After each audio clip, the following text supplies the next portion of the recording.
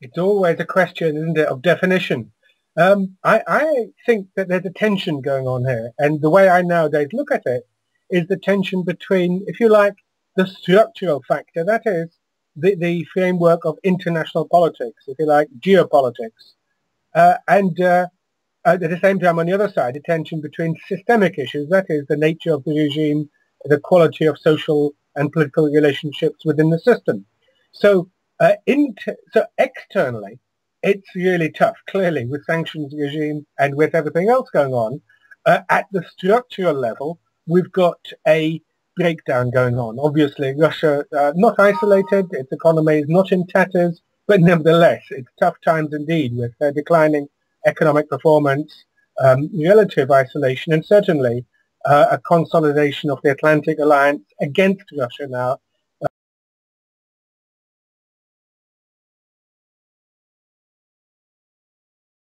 This morning, you may have seen Jean-Claude Juncker, the president of the European Commission, was calling for the creation of a European army to deal with the Russian threat. So at the structural level, you could say that Putin's leadership in the third term has led Russia into an extraordinarily difficult position, not unlike that after the Crimean War in the 1850s and into the 60s. However, a contrary view would argue that, well, what on earth else could Russia do? You've had NATO enlarging up to its borders. You've got a very, very aggressive language within NATO by the new members, that is the Baltic states, Poland, and of course the United Kingdom. So what is Russia supposed to do? As the joke goes, Russia gives and the West takes, and the more Russia gives, the more the West takes. My argument is everyone is at fault on a structural level. It's been a disaster. 25 years of sleepwalking into this disaster, 25 years of living in a fool's paradise. I've been one of the few arguing this for many, many years. There are a few others who have also been saying the same sort of thing. This is just simply, Russia does have some national interests. Even in the best of circumstances, it does have geostrategic concerns. How it manages them is a different question. And has Putin managed them best? Probably not. But Putin or Schmutin, as we say, I'm not sure that and Yeltsin, of course, raised these exactly same issues. On the other side, in systemic terms, we have the continuation of the stalemate.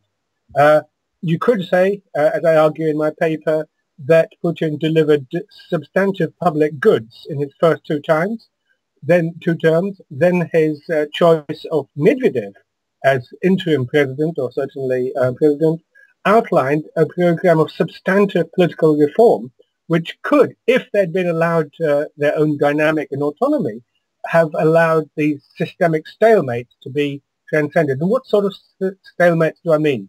There's a political stalemate with a regime claiming effective dominance over the electoral and competitive party system. You have an economic stalemate, of course, because it's quite clear that we haven't got a dynamic, self-sustaining model of economic growth. Investment has declined and so on. And there's also an ideological stalemate, which I really do think we shouldn't forget. The ideological stalemate is that it's quite clear that that model of neoliberal capitalism, which Putin espouses, by the way, even though he's a bit top-down and statist and so on, nevertheless, that model itself doesn't have widespread popular support within Russia. There's huge constituencies opposed to it. And these are not just ideational constituencies, these are social constituencies. These are workers in those mono-towns. This is officialdom, the great army of the civil service and other bureaucrats. And of course, the vast security apparatus, the ramified one, accompanied on the other side by the emergence of what you could call the middle class or the creative classes. But it's a stalemate. No one wins. And the genius of Putin is to keep all this in balance. The downside of Putin is that it allows none to win, but it just means we have this continued, I won't use the word stagnation, but certainly drift. It's always a question, isn't it, of definition. I think that there's a tension going on here, and the way I nowadays look at it is the tension between, if you like, the structural factor, that is, the framework of international politics, if you like, geopolitics, and at the same time, on the other side, a tension between systemic issues, that is, the nature of the regime, the quality of social and political relationships within the system. So, so externally, it's really tough, clearly, with sanctions regime and with everything else going on.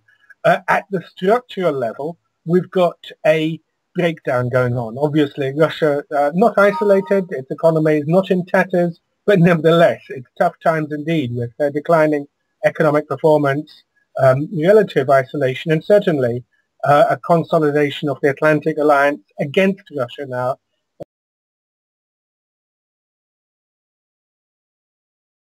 So it's quite clear that after the Donbass, after the Ukrainian events, the conservative traditionalists of one form or another have gained wind in their sails with the Zborsky Club and so on. On the other side, how sustainable, how tenable it is, we do have to say that in the last 2.5 decades, Russia has undergone significant social modernization.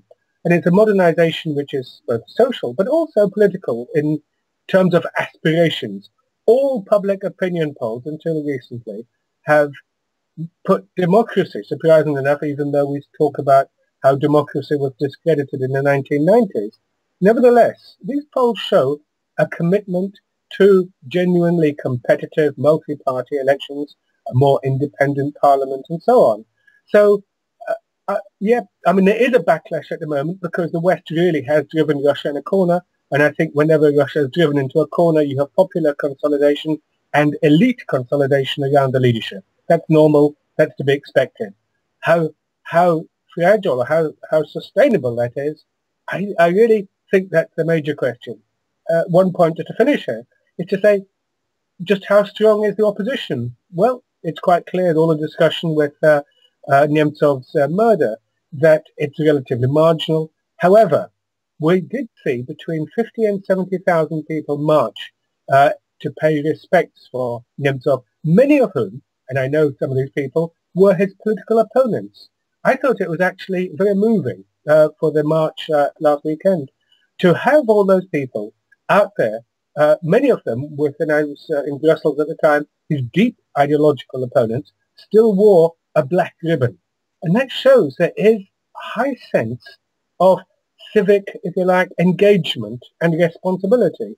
So I think that any backward-looking, total, a consolidation on the basis of a conservative traditionalist model is unsustainable as well.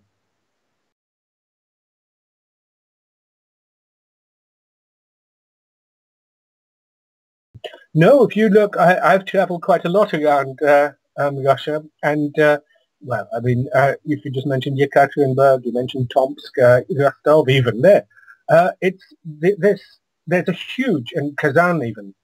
No, there's a huge potential in these major cities, and indeed, obviously, small towns have their own specific political dynamics, but But can I just stress, what I'm talking about, civic patriotism, if you like, is not simply a Western-centric phenomenon.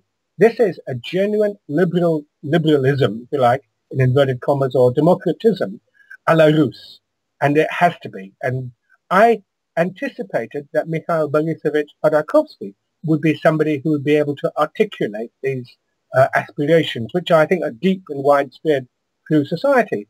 Unfortunately, I mean, he's aware of the issues.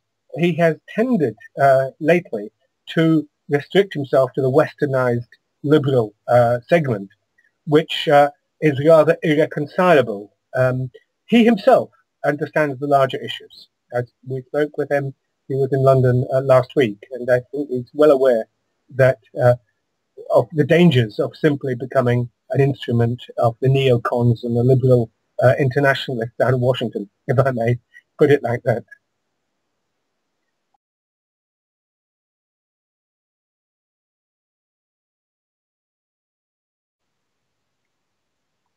Yep, no, very good question. We've talked about this endlessly. We don't get very far in giving answers. One thing I did notice the other day is that in Gorbachev's interview last October in Rossiyska Gazeta, Russia Beyond the Headlines, he reminded us that the 1990 Charter of Paris for a New Europe did actually suggest the establishment of a European Security Council. And that really would have been a good idea to manage precisely these conflicts and contradictions. So, in part, one reason why we've got into this state of hostility and warfare is, and I don't, America bashing is too easy, and I certainly don't want to indulge in that gratuitously. But we have to say that, Russia, as you know, in the early 2000s, did try and started negotiations informally to join NATO, and then it was vetoed by Washington, who said, it would mean changing indeed the nature of NATO, but it would also, as the Chinese say, there can only be one tiger on the mountain, and we know who that tiger is at the moment. But it's quite clear that something needs to be done. And so, yes, can the Europeans do it on their own? No. It has to be done with Washington. It has to be done with a real revision, really a review of the strategic challenges. Unfortunately, we're going in the exact opposite direction, the consolidation of a new Cold War, the consolidation of a new Iron Curtain. So I think that we're not even talking about a new European Security Treaty. We're talking about some sort of restoration of dialogue and diplomacy. Back channel, third, whatever channels, somehow or other, we've just simply even got to get back to the status quo ante of discussion and debate, and even a little bit of trust, if I may be so bold.